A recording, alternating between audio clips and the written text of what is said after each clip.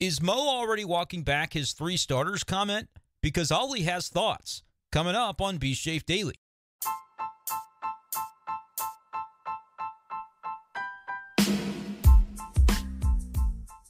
What's going on, everybody, and welcome in to this edition of Be Safe Daily. Brenden Schaeffer here with you. It is the evening hours of Wednesday, October 4th, 2023, with some St. Louis Cardinals talk on the docket tonight as the MLB regular season, of course, ending a few days ago. The MLB postseason now underway with some of those wild card round teams advancing today. You had the Rays, the Rangers, actually everybody has wrapped up their wild card series with the Phillies and Diamondbacks as of this recording, all advancing to the League Divisional Series round. Kind of a bummer that we won't have baseball now for the next couple of days. Would have liked to have seen one of those series at least advance to the decisive Game 3, but we'll just have to wait until, I guess it would be Saturday, until the first games kick off of the LDS. No games Thursday, no games Friday. I think I'm getting that schedule correct. What we do know, though, is that the Cardinals no longer in contention for the 2023 World Series. Yeah, they're not going to be there, regardless of when these games are being played and when everything's scheduled. Cardinals aren't involved. But we're going to spend a lot of time this offseason, and that begins right now with this episode, talking about the Cardinals and whether or not capturing the 2024 World Series trophy is in the cards. Is it possible for the Cardinals to take a 71-win team and turn that around, make the postseason, and have an actually competitive team when it gets to October 2024? And can they put the roster together in this offseason that can catapult the team to that end? A lot of questions surrounding the Cardinals for sure, and so there will be a lot of things that need to be answered this offseason. That's what we're planning to do on Be Safe Daily. If you have not subscribed yet to the show, would love to have you on board this offseason. I'm really excited about the type of content that we're going to be able to put out there. Spotify and Apple Podcasts, two great ways to listen to the show, and you can also consume the show on YouTube. Going to be putting a lot of content, Cardinals baseball content, on YouTube this offseason. So if you've not subscribed yet, would love to have you on board. There's no better time to do it than now. YouTube.com/@BSchaeffer12, just like my Twitter handle. And if you're checking it out on YouTube now, click that subscribe button, click like on this video, and drop your comments below as it pertains to the topics of the day. There's one thing I know I want to get to tonight, which is the mock trade proposal that I saw thrown out there on Twitter. We're kind of approaching that silly season where a lot of these sorts of things are going to fly across our social media timelines, and you have to sort of discern, okay, what's the source of some of this stuff? Is this just maybe a blog putting out something they think would be interesting? Is this a reporter saying, hey, these teams are in talks for such a trade?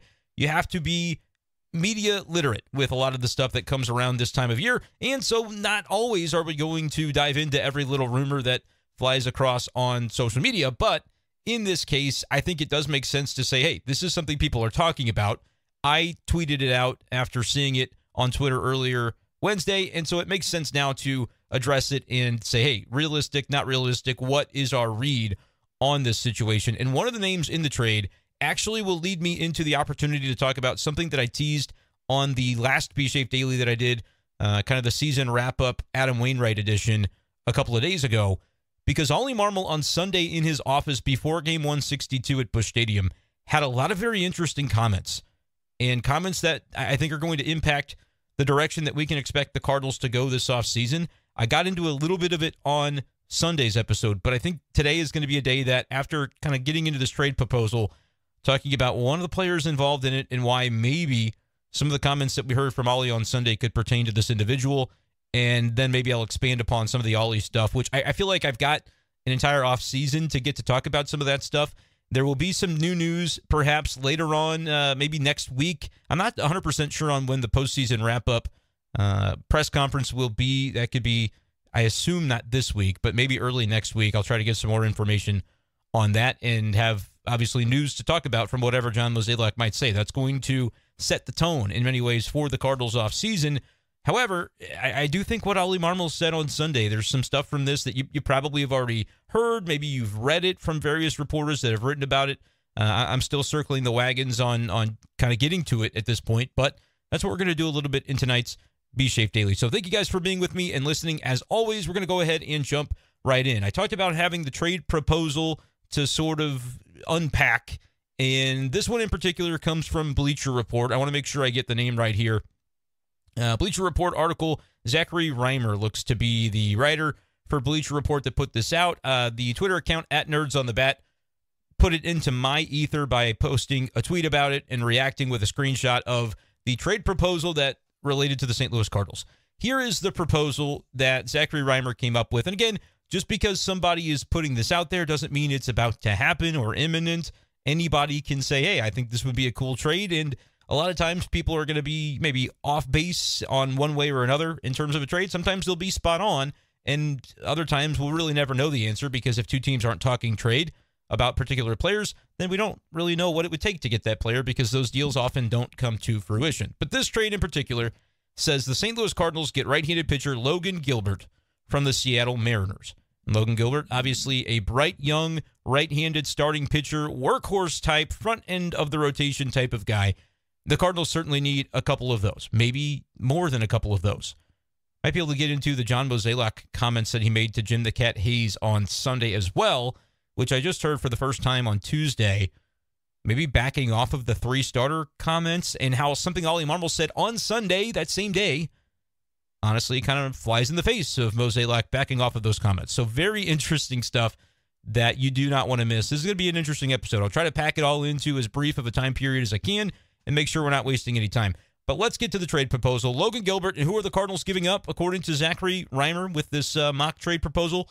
Nolan Gorman, Brendan Donovan, and Tyler O'Neill. Okay, so there's a lot to do here, and I'll just go ahead and read the rest of this screenshot, what Reimer had to write about his thoughts on this proposal, saying the Cardinals would presumably only do this deal if they're comfortable moving with Mason Wynn and Tommy Edman as their double play combination. If so, the deal would net Seattle much needed help at second base and two guys who could shore up the outfield on either side of Julio Rodriguez. So that's kind of giving the Mariners angle on it. For the Cardinals, it would clearly be, okay, you got a lot of second base depth, you got a lot of infield depth, and maybe some of those guys that could play a little bit of extra outfield for you as well. Would you feel comfortable, though, moving your two top options for second base and rolling with Mason Wynn as your everyday shortstop, Tommy Edman as your everyday second baseman? And then I guess if you were to trade Tyler O'Neill in this deal as well, you'd be looking to the outfield and saying, okay, Oli Marmol said Sunday that Lars Nootbaar's best position defensively is in one of the corners, although he's done an admirable job in center. That was kind of his argument. But I took that as a little bit of a, okay, mark that for later. Manager, nothing to lose, really. The season's over. He can say, hey, Lars has done a great job in center. We think his best is in one of the corner spots, which would be the alarm bells to me of they're going to need to get a center fielder or decide that somebody in this organization already, maybe Tommy Edman, is suited for that role. So if they're thinking that way, and we've talked a lot about whether Tommy Edman makes sense going into the season as the everyday center fielder, because what you would be admitting essentially at that point is that you're going to have a little bit lesser of a punchy outfield offensively. Because I think Tommy Edman, as much as I think he's a really valuable player, offensively, that's not his strong suit, especially if you're talking about facing right-handed pitching. He's always hit lefties really well, but overall, the kind of lackluster performance in recent years against right-handed pitching leads to him being about a league average hitter overall, 100 OPS plus, maybe a little below. Maybe he could get to a point where he's a little bit above, but I think generally he's going to land right around in that area. And so my question would be, all right, Jordan Walker, if that's your right fielder, Lars Nootbaar, if that's your left fielder, I think both of those guys can be solidly above league average producers offensively, whether that's 110 to 120 in terms of the OPS plus, or if you prefer the weighted runs created plus. Those numbers are relatively similar between Baseball Reference or Fangraphs, depending on where you get your info and what you like to look at. Taking a look at Lars Nootbaar this year, I know that Jordan Walker was right around that 100 number. Nootbaar finished at 115 OPS plus, and the previous season, 2022, he was a 124. So that 124 would mean 24% above average. This past year, in 2023, he was 15% above league average offensively. In Jaywalk, Jordan Walker finishing his year out at a number that I can't find because it's pulling up his minor league numbers. That's the one thing I hate about Baseball Reference when it comes to the younger prospects. I want to just see his major league page, which will give me the OPS plus. Okay, I'm finding it now. His OPS plus is 114. So right around the same as Lars Nootbaar, two guys that are about 15% above league average offensively in your corners. That'll do. But if Tommy Edman's a little bit below, let's say he's 95 OPS plus, I think he was probably something in that range this season. Does that give you enough punch in your outfield overall? Has sort of been my question, especially if, Edman's the other shortstop on this team. So if you are basically allocating him to center field, Yeah, Tommy was a 91 OPS plus this year, which means 9% below average for his career. He is exactly 100, a league average offensive player over the course of his career in the big leagues, which has been like 5 years or so. So if that's what you get, 90 to 95 OPS plus for Tommy Edman, let's be generous and say 100. He's going to continue to be right at league average. Is that enough? Because typically you want to have a robust offensive production across your outfield. And 115, 100, 115, is that going to be enough? I think so. Potentially, if you have Nolan Arenado, what does he need to be at third base, right? Because the corners on your infield should ideally be carrying you offensively in a lot of ways. And so if Arenado ends up around, 125 OPS plus, I'm just saying that off the top of my head, I think that would be perfectly fine. For his career, he's a 122. Last year, he was a 151 when he was an MVP candidate. This year, though, just a 109 for Nolan Arenado. So you have to sort of wonder, okay, keeping in mind where the Cardinals want to be offensively, they were, I don't know, right around maybe a top 10 offense this year. I guess I could look and see in runs scored. I'm sure they dipped below that in runs scored this season because they had been around like the top 5 to 10 area and seemed to kind of crater toward the end, although that big performance, what did they do to the Reds on Saturday night, the second to last game of the season? They put a lot of runs out there. Nope, they finished 19th in runs scored. So that had gotten away from me a little bit. So no, this was not a top 10 offense. This was not a top 10 lineup. Nothing of the sort this year for the St. Louis Cardinals. It has to be better. I know that you might look on paper and say, hey, a lot of the guys that we have, got hurt, or we just decided not to risk it with them and some of the injuries they may have been battling through at the end of the season. But all in all, they got to be better. OPS was 13th. So run scored 19th, OPS a three-way tie for 13th, which really makes you about 15th. You're middle of the pack. The Cardinals offense needs to be better. Point blank in 2024, it has to be better. So we're asking ourselves, okay, where's that coming from? This is more of an all-encompassing look than I necessarily was intending to give, but I promise it's going somewhere. Let's look at Paul Goldschmidt, all right? Because we've basically said 115, 100, 115 across the outfield. We're going across the infield now, or at least looking at the corners because those have to be your big boppers. Arenado was just a 109. Can he be better? He's going to have to be. He's not getting old yet necessarily. He's still in his early 30s, so he's going to have to be better than he was if the Cardinals are going to be better than they were. Paul Goldschmidt, what would we say about that? I would say Paul Goldschmidt at the 120 OPS that he had this year. It wasn't the 177 career high that he had when he was the MVP last season, but 120 OPS, OPS plus, I should say, you take that from Paul Goldschmidt in 2024. I don't think that's necessarily too big of an issue. Then you can figure out second base, which in the world of this trade proposal, you have both of your second basemen going to Seattle, but that would move Tommy Edman to second, and then you'd have to get an outfielder because Nootbaar, Jordan Walker, Alec Burleson, is that your outfield? Richie Palacios, I think, is a good fourth outfielder, but I don't think he's somebody that, look, if you're penciling him into your starting three to begin the 2024 regular season, I think something has gone wrong. You like those kinds of guys to be around for depth, but you don't necessarily say, hey, we're going to allocate a spot for you. Dylan Carlson is kind of a forgotten man in all of this, but with his injuries and his lack of performance, it's a question to me of what his future is going to be with the Cardinals. I think his future is a little more certain than Tyler O'Neill's, or let's not say certain. O'Neill's future is almost more certain in that I don't think he's going to be here. Carlson, I think, is up in the air. It could go either way on whether or not he's with the team to begin 2024, and I honestly think it could boil down to what's the value for Dylan Carlson in a trade? Because if the Cardinals are looking to add pitching, and we know that the number is 3 starting pitchers, that is what John Mozeliak had said in August. It's what Oli Marmol reiterated, and I'll give you the exact quote here in a little bit. Reiterated Sunday that it's what needs to happen is getting 3 starting pitchers. Mozeliak then said, well, I think when I said 3, it was at a time where we were really down to 1 starter at that point. And I will say, we are still bullish on Matt. We think, like, from a physical standpoint, he'll be in a good spot next year. I think really Thompson has stepped up, but we know we're going to need some big innings, some quality innings. And at the very least, we also know we're going to have to add some depth there because we're going to need some protection. Certainly pleased with what we saw out of Rom. But, what will his role be next year? Hard to say. And so lots of questions that we can be asking ourselves right now, but that'll help build the GPS for this offseason. So that was John Mozeliak to Jim the Cat Hayes on the Bally Sports pregame on Sunday, basically backing off of the we are going to go out and get 3 starters comments. And, I personally don't think there's any room for him to have said what he said on Sunday. Oli Marmol doesn't either. I want to be 100% clear about this. I'm going to read you the direct quote. First, I'm going to read you the quote from Mozeliak, and then I promise I'm going to get back into, because what I was doing was kind of going through the the Cardinals' position player group in deciding, do they have enough offense to go from 19th in runs scored, 13th in OPS, to actually be the top offense that they claim to be, right? They believe everything that was said by Oli, and when you ask the players, they think, yeah, we've got a good group of hitters, and that may be true, but the performance of the team was what it was this year. So are there ways to augment the offense from the outside for next year? I think is also going to have to be a part of that. And I think Oli and the Cardinals realize that, but we're kind of having to go off of what they say.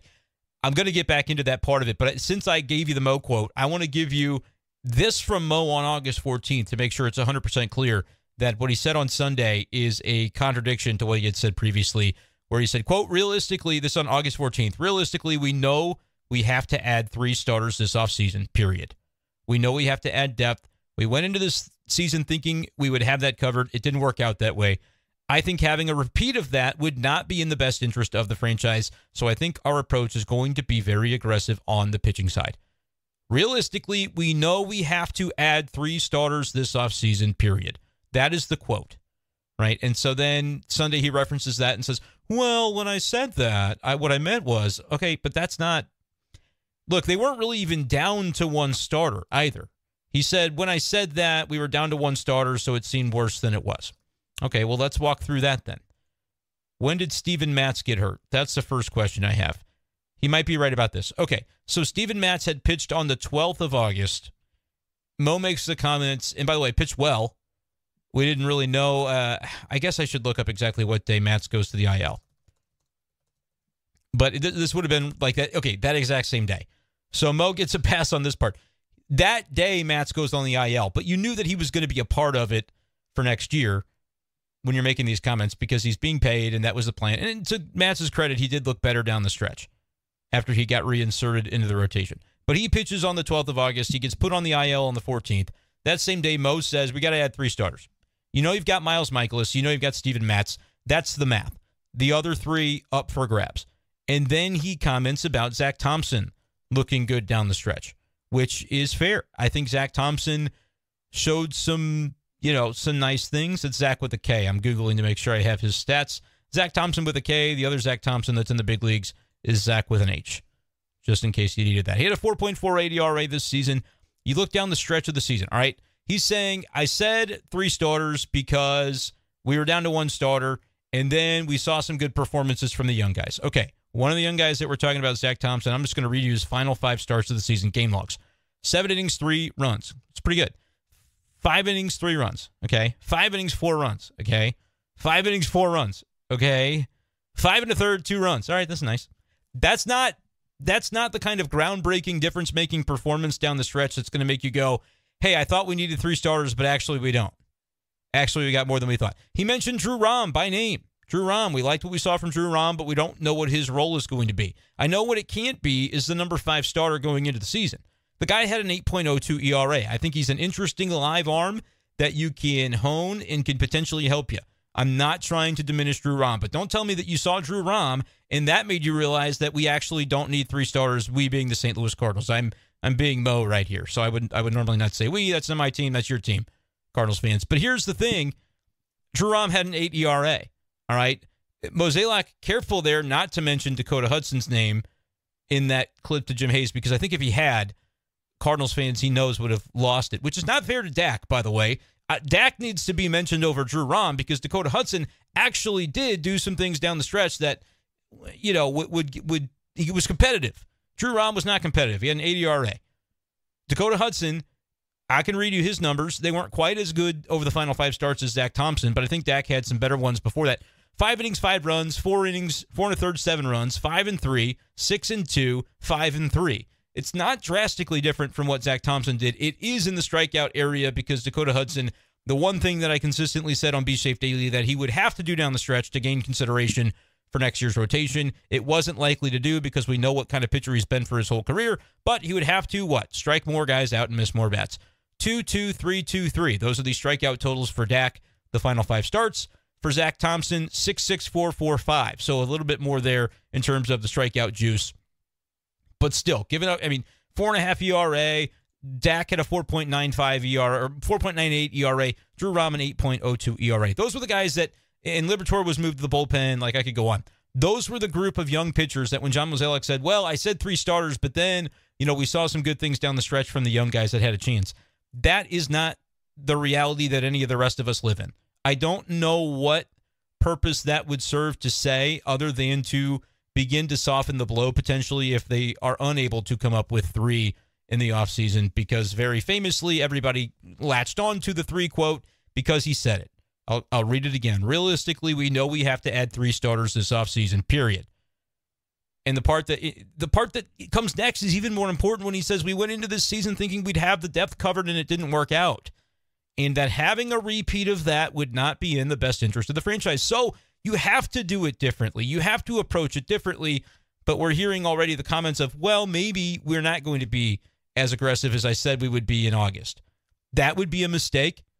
And I almost have to just throw the Sunday quote from Mozeliak out the window, especially, and again, I promise I'm going to get back into the position player stuff. This all ties together and connects, so stay with me.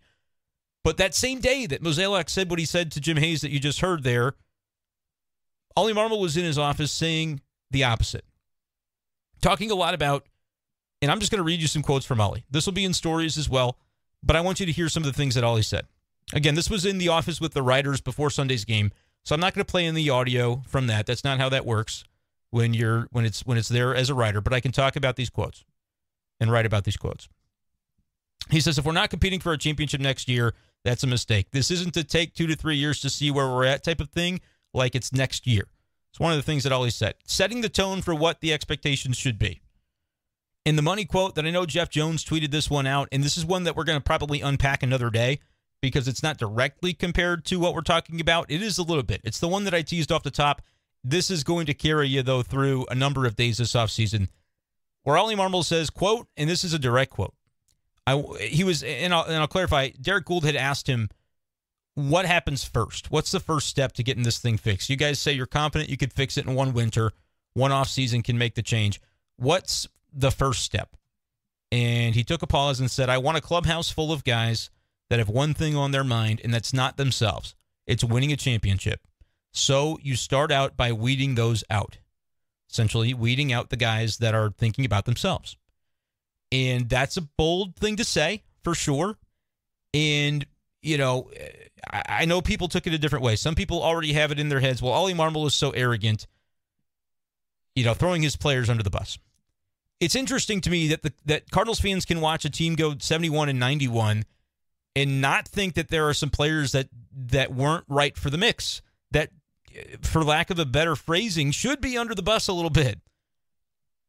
Now, because you've made it up in your mind that Oli Marmol is the problem and not the players that are underperforming, not the pitchers that aren't getting outs or the hitters that aren't hitting in clutch situations, but it's the manager's fault. If that's your worldview, then okay, I could understand how you would hear Oli say, whoa, why is he saying that we've got to weed out the guys that are thinking about themselves instead of winning a championship? I don't know what else. If I were a baseball fan, if I were a Cardinals fan, I don't know what else I would want to hear from the manager other than what Oli Marmol said there. Yes, get the guys out of here who don't want to be a part of this. Is it harsh? Sure. But I also don't think it's wrong. And there are going to be differing opinions on that, and I can respect that, Cardinals fans. But when I hear a quote like that, and there's a lot of speculation, who is he talking about? There's a number of people he could be talking about. Who is this geared toward? And maybe that's the wrong way to look at it, because I think more generally it's just a philosophical statement of, like, we just need guys that are going to be bought in. That's not any different than what any baseball, football, basketball coach would say. You want guys that are going to be bought in, right? I think that's a pretty standard thing. But given the implication of some of the things that happened this year, people are jumping to the conclusions of who the players might have been that he was talking about. Tyler O'Neill is an obvious name that a lot of people would jump to. I don't know if that's 100% exactly what this was, what inspired this. However, I don't think Tyler O'Neill's on the team next year. I would call it an upset at this point. Like a thing that is unlikely to occur, that would be where I sit. So when I see a Twitter trade poll, I told you it was all going to come full circle, that lists Tyler O'Neill in it, I don't blink at that because I go, yeah, the Cardinals are probably going to try to move him. At the deadline, they didn't move him in July. They didn't move him August 1st because they were still in a position where they wanted to kind of see what they had. And it's not that Tyler O'Neill played terribly down the stretch. He actually, offensively, I think, found a little bit of another gear compared to before all the injuries early in the season that he had, and he missed a lot of time, was out with the back, and couldn't get it right. And are there some lingering feelings about that? Like, it took him a long time to get back. Why is that? Is that fair to Tyler O'Neill to say, dude, what is taking so long for a little back injury, can't get back?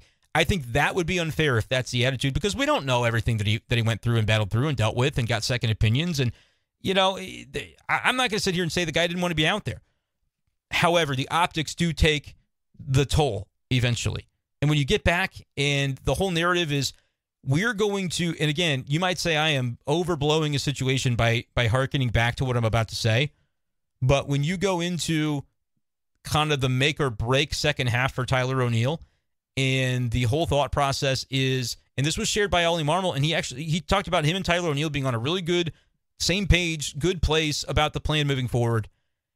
And the idea was we're going to make sure we rest him appropriately so that when he's out there, we can get 100% of him. We can get everything he's got, because when Tyler O'Neill's out there with 100% of what he's got, he's a really valuable player to a baseball team.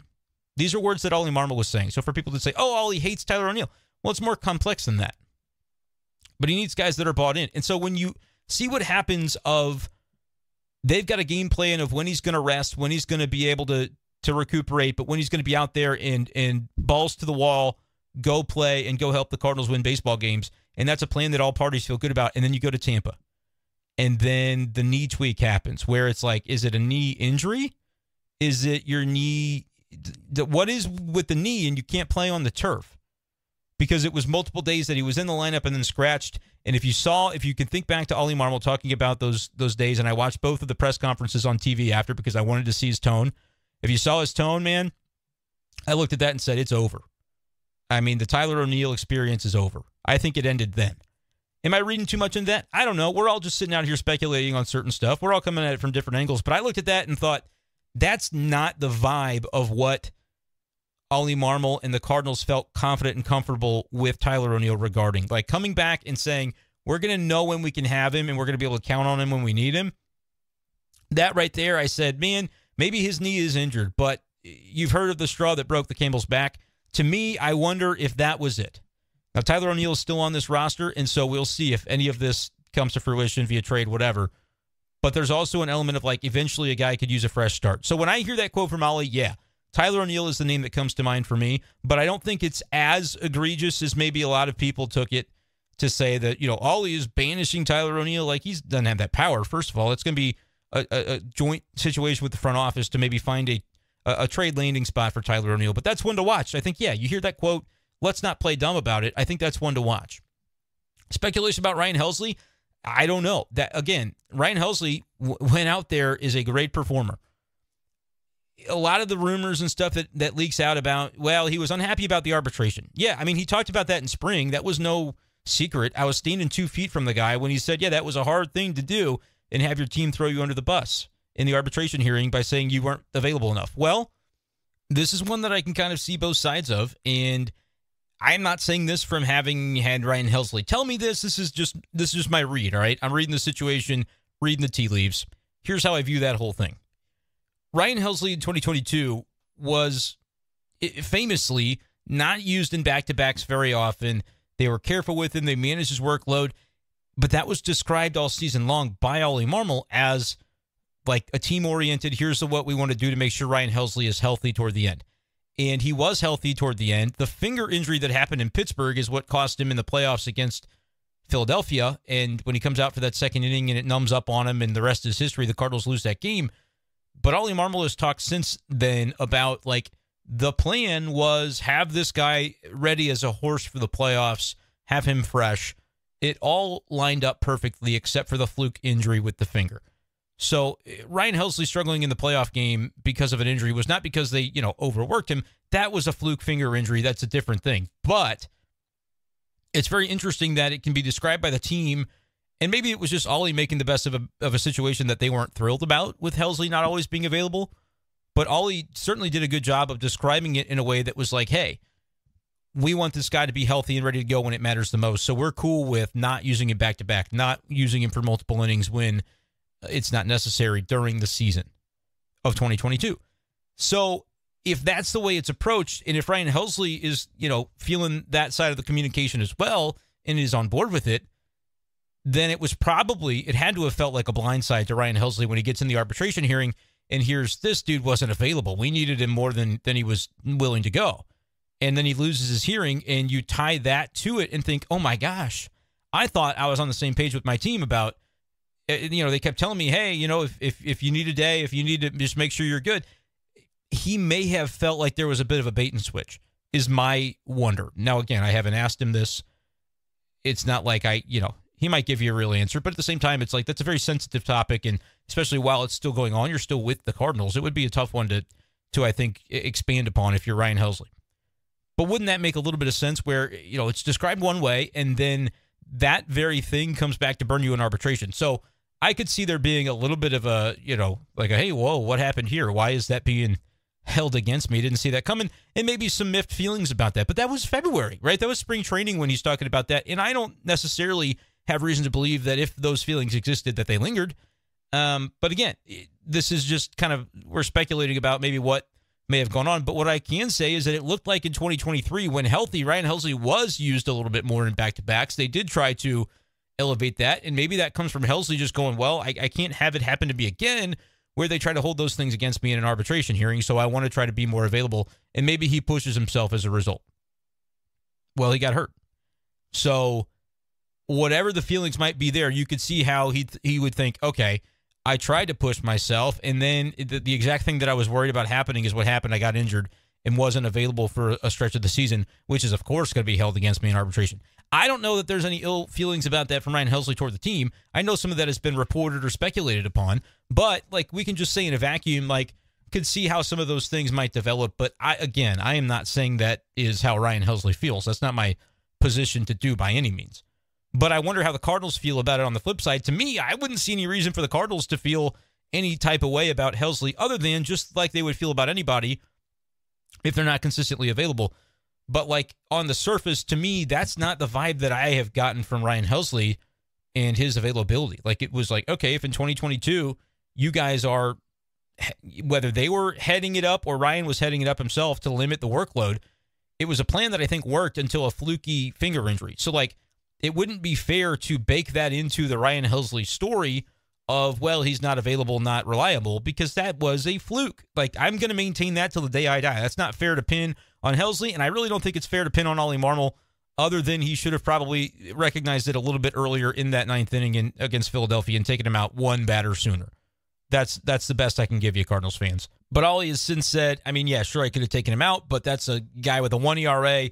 If we're going to go down, we're going to go down with that guy. That was the mindset that he had at the time.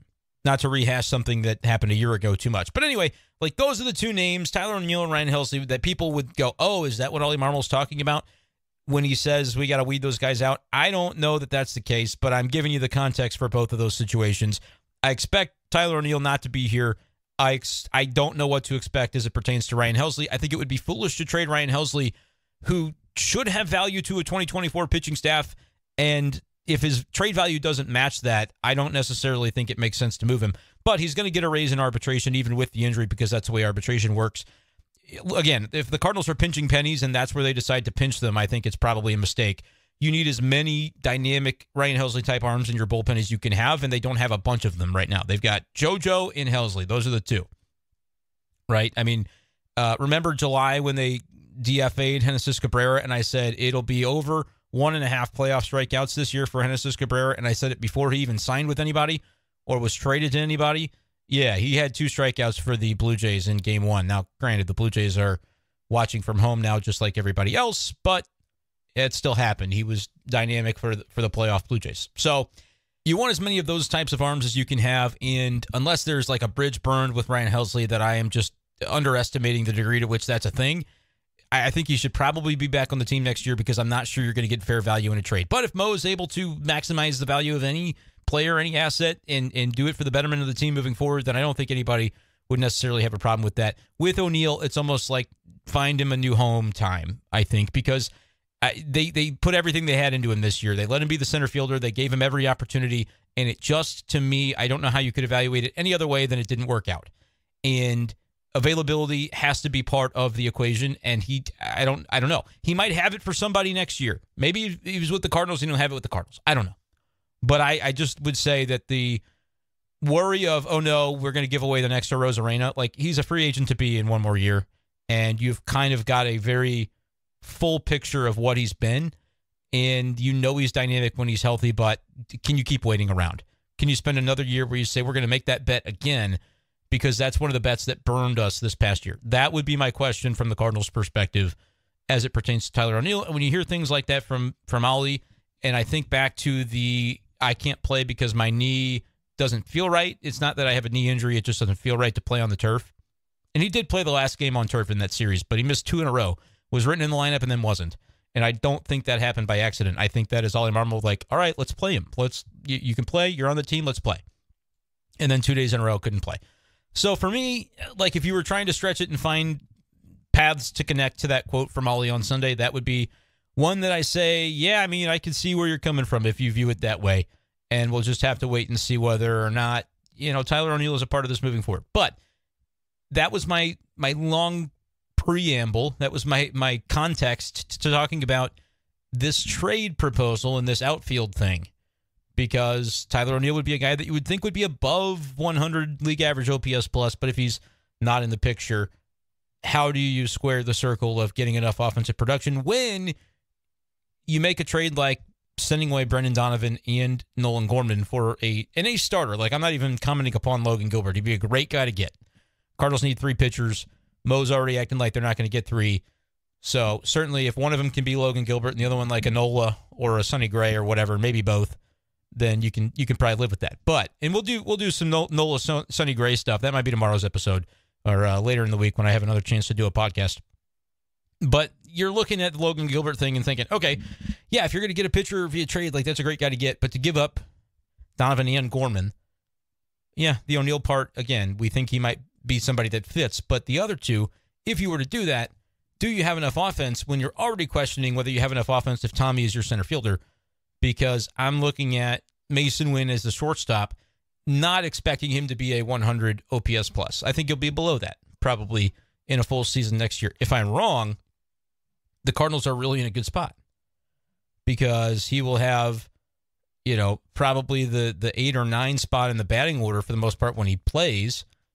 And I think he is still a work in progress offensively as a major league hitter. He hit 172, slugged 238, 230 on-base percentage with a 467 OPS for a 29 OPS plus. Not good, but a small sample size. And had 122 at-bats, by the way, below 130.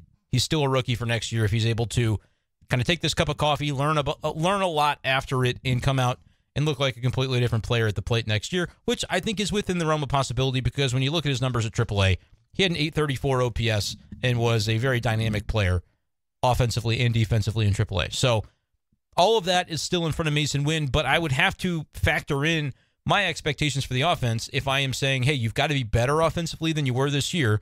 Where is that going to come from if you're trading away Brendan Donovan and Nolan Gorman for one pitcher? I don't think that's a feasible trade. That's the bottom line to the trade proposal from Bleacher Report. No, I don't see that as realistic. Could I see the Cardinals trading one of the two or one of a Gorman, Donovan, Tommy Edman in the offseason? Sure. But the way they've talked about Tommy Edman and Brendan Donovan in terms of how valuable they are in their leadership and their clubhouse presence and the impact they make, it's not that they're not saying good things about Nolan Gorman, but the praise about Brendan Donovan matches what I see in Brendan Donovan when I'm in the clubhouse, when I'm watching them play. He is about as valuable as any Cardinal. He is untouchable to me. And there are going to be people hearing this that say, what are you talking about? Nolan Gorman could hit 40 home runs if he's healthy. Like, that's the kind of power that he has. Not many people in baseball can say that as their ceiling. And I would say I totally agree with you and understand that, and you're not wrong. I would still say Brendan Donovan is the guy that you say he's not available. Don't ask. Lars Nootbaar is that in the outfield. And on Sunday, a lot of conversation about Lars Nootbaar from Oli Marmol saying, yeah, we still haven't seen the best of him. And again, he was 15% above league average over the last couple of years offensively. Brendan Donovan, by the way, 115 OPS plus this year, 124 OPS plus as a rookie. he's going to be 15 to 20% above league average as well. I can find Nolan Gorman's, which I think is valuable in this conversation, because if there's anything that Nolan Gorman does bring to the table, it's what he does offensively. There's no question about that. So let's make sure we find that and are aware of that. OPS plus of 117 this year. He was a 104 his rookie year. So 117 for Gorman, 115 for Brendan Donovan. I know that they come about it in different ways. They're very similar in terms of their value to the team offensively. Donovan is going to have a 50-point higher batting average. He's going to have a 30-some-odd point higher on base most of the time. The slugging percentage for Gorman was 478. It was 422 for Donovan. The OPS for Donovan was 787, and for Gorman it was 805. I think Donovan probably ultimately is going to be closer to that 787, 790, pushing 800 if I had to guess. But again, he's 26 years old and he's been a 779, so maybe that's just what he is. The value that he brings defensively, he's a Gold Glove winner in his first year, can play anywhere on the field, leadership in the clubhouse. I'm going to die on the hill that he is a very valuable player to the Cardinals and you don't trade him. I'm not saying don't take that as go trade Gorman, because I'm not saying that. You only trade Nolan Gorman if you're getting the answer to the rotation. A Logan Gilbert type. You're not getting George Kirby. But like I'm saying, you got to find a way to get the Dylan Cease. Like, if you have a legit answer, and maybe Dylan Cease doesn't even qualify as that. He didn't have a great year. But that's the world in which I trade Nolan Gorman. Otherwise, I say we're rallying around these guys because your offense as the St. Louis Cardinals needs to be better next year than it was this year. And if you trade away from that, where are you adding to augment? Because you're a mid-pack offense this year. You were not an elite offense. They said they were going to be a powerful offense. They were pretty good, close to that when healthy, but still kind of underperforming in that regard, especially in the clutch, runners in scoring position. So they fell short. Take away from the offense some of the meaningful players that helped you when you were good. Where does it get better? And that's a fair question. I think Jordan Walker is part of that answer. I think Mason Wynn can be part of the answer, but it's a big expectation to think it'll happen this soon. I think just modest improvements from already solid numbers by Lars Nootbaar and Brendan Donovan could be part of that. Arenado bouncing back a little bit should be part of that. Goldschmidt maybe a little bit more than he brought this year. He's not happy with the year that he had. Definitely a decline from his 2022 numbers. And like, we didn't even mention Wilson Contreras. That's going to be a whole thing. And people talk about, well, why do you keep talking about Contreras might not be the catcher? Let's hear what comes out on Monday or whenever the end of season press conference is. And John Mozeliak is asked about, hey, what's the deal with the catcher position? It's not my opinion that he shouldn't be the catcher. It's the Cardinals have shown that they, might have an inclination to think about Kisner or Herrera, whoever ends up being the other catcher. And one of them may be gone. And I have a hard time with saying either of those guys should be traded or moved on from, because I think both of them did a nice job this year.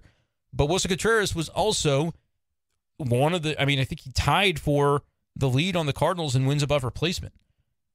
On Baseball Reference, 3.4 wins above replacement. He had an 826 OPS in a 124 OPS plus. That's what you paid for, and it needs to be that way again next year, but at what position? And it may very well just be catcher, and he works and is diligent, and everybody just calms down a little bit about him not being Yadier Molina, and everybody's fine with it. I'm interested to see what's said, because what has been said by Mozeliak when asked about it was, we're going to table that conversation for the offseason as to what they're going to do, everyday catcher or not, for Wilson next year, or position change or whatever. He said that's going to be something we talk about in the offseason. Well, it's the offseason, so maybe it's time to talk about it. And if it's much ado about nothing and he's just going to be the catcher, okay. And then it's a battle between Kisner and Herrera, I think, to decide who's around long-term, because I don't know if you carry three catchers, and that'll be another situation of don't make the wrong choice. I think Andrew Kisner is another guy that's very valuable to this clubhouse. I know that Cardinals fans sometimes don't like when I say that, because they see his numbers maybe not being so great over the years, and they just kind of dismiss him. I wouldn't dismiss him. I think he's important to this team. That can be true simultaneous to Contreras being important to the team and Herrera being a bright young prospect. All those things can be true at the same time. But I'm just saying kind of what my read on everything is. But I dove into the whole pitching conversation and reading the quotes about needing three starting pitchers. And I want to make sure I give you the full Oli Marmol quote about three starting pitchers, because I alluded to it. Now I'm getting around to it. He was asked how confident is he that the Cardinals front office is going to be able to get the 3 impact arms that are needed this offseason. The 3 impact arms that John Mozeliak said, impact arms, starting arms, whatever you want to call it. He said we're going to, Mo said the Cardinals are going to get 3 starters. That was August 14th. How confident is Oli that that's going to come to fruition? He was asked that on Sunday. He said, quote, "We'll see. That's what's needed. We'll see how it all pans out. But you're asking me what's needed. That is what's needed. To compete at a high level and not only win the division, but actually compete for a World Series, that's what you need." And then the reporter said, "That's a big ask, right?" Like this, and Oli said, "That's what's needed." So it's very clear to me that he's not backing off of anything. And I'm glad I asked Oli this question as well, especially after hearing that John Mozeliak was outside telling Jim Hayes that, well, when I said 3 starters, maybe I didn't really mean 3 starters. I asked Oli, like, you feel like everybody knows that what's needed and you're encouraged by everyone being on the same page, the conversations you've had with the front office. That's why I asked Oli. He said, quote, "I've been highly encouraged with the conversations that I've had with Mo and our front office up to this point. Is it difficult to do to get 3 starters? Yes. Is everyone on the same page as to what's needed? Yes."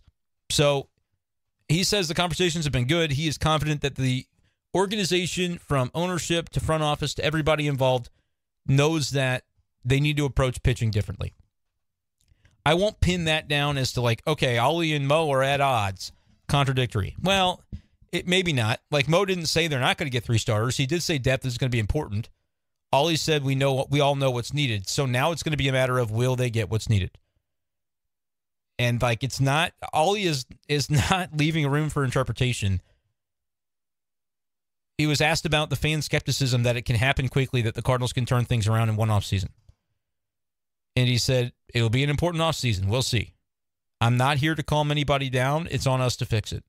So there are no words here to put a little safety blanket over it. It's on us to fix it. We have a couple of months to do it, and we'll see if we do it.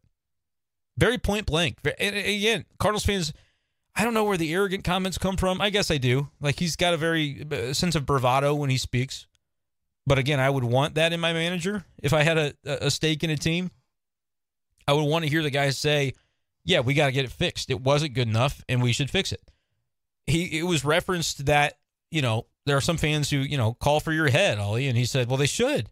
They should be pissed because there's a standard here in St. Louis and it's not been met. He's not shying away from any of that, Cardinals fans. So I guess go ahead and call for his head. It's not going to happen, and it's not going to affect him doing his job. But the proof will be in the pudding. There's nothing other than how many games they win next year and whether they fix it. What happens at that point? That was kind of a point of contention in the manager's office, where what's at stake was the question. And is it that the Cardinals become known as this organization that's just a non-contending organization? Is that what happens after a 90-loss season, and if you compound it with another one? What are the stakes here? And that's a tough question to answer, tough question to ask, tough question to ponder, because we know that John Mozeliak's time is coming to an end anyway. And it's going to be by his choice. But that was supposed to be after 2025.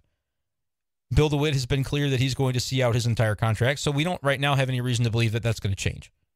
Anything can happen, but I would be stunned if Monday or whenever this press conference is, Mo says, yeah, I'm stepping down into an advisory role and somebody else is going to take my job. That would stun me. I don't think it's happening right now. I think everybody knows that this is a huge offseason. For Mo, for him to just drop the mic and go, it's your guys' problem now after a season like this, that would tarnish the legacy. So I don't think that's coming.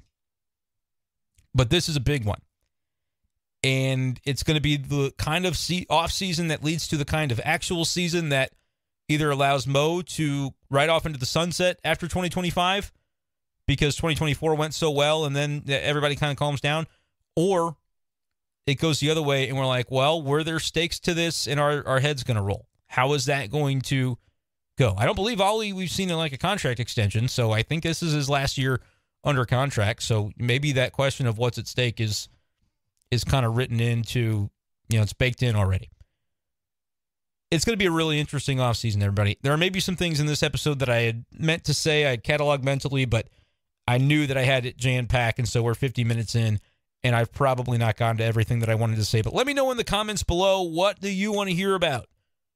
More conversation about, more discussion about this Cardinals offseason, as a lot of stuff has to happen. What do you think about the notion that John Mozeliak maybe backing off the 3 starters come in a little bit?